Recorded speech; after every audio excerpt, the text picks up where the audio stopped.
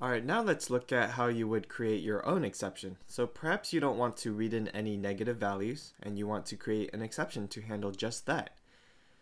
So what you do is you create this class called NegativeValueException, and you want to inherit from any class that is a subclass of throwable. So in this case I'm using the class exception, and you want to include two constructors. One is the default constructor, which accepts no argument, and the other is one that can accept a string message.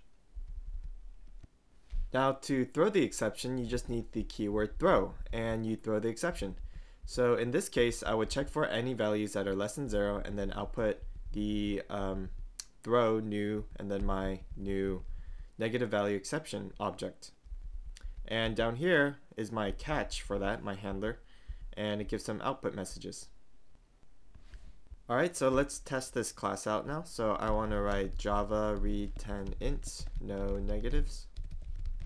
And then I want to give it some input with negative ints. So test negative.txt is the text file that I made with negative numbers.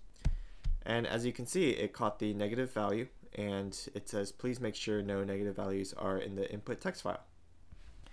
And that about wraps it up for Java exception handling. If you want to do more reading, go ahead and go to the Oracle Java tutorials lesson on exceptions, which is right here.